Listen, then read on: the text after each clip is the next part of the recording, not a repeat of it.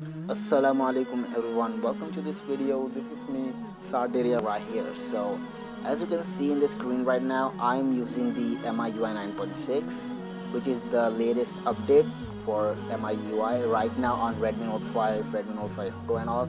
So right now this is installed on my Redmi Note 5, and there are three things that I saw that got changed after this update. So the number one thing that I noticed is the VoLTE written up in the top. As you can see my pointer.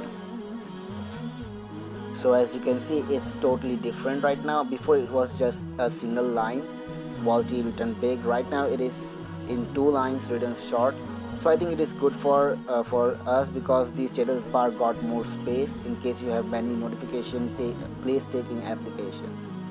So yeah, that's that. And the other thing that I saw is the new wallpapers, and the current one that I am using is also the new one. So when you go to wallpaper and pre-installed, you'll see lots of new cool wallpapers such as this.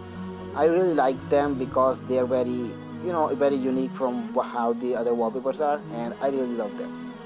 And the third and the last change that I saw is this lock screen. So when I go to lock screen, as you can see, the clock is now in the middle, and in before updates, before version of MIUI, the clock is in the left corner here, right here where I'm pointing, and now it's in the middle. And I think this looks, to me, to be honest, this looks good. So yeah, the other thing is that I also saw that same clock the same way here in the home screen, but after I cleared the data, it went away and went back to normal.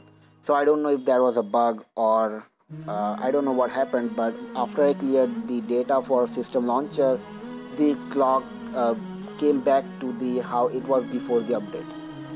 And the other changes, I didn't saw any. Maybe the camera got improved and such, but I didn't see any improvements. I haven't tested yet. So yeah, that's basically it. That's all the visual changes that I saw after the update. Nothing too special because the MIUI 10 will bring a lot of changes, but still it's a good update. So far I haven't found any bugs. So yeah, that's basically it for this update. Thank you guys for watching, and I'll see you guys in my next video, inshallah.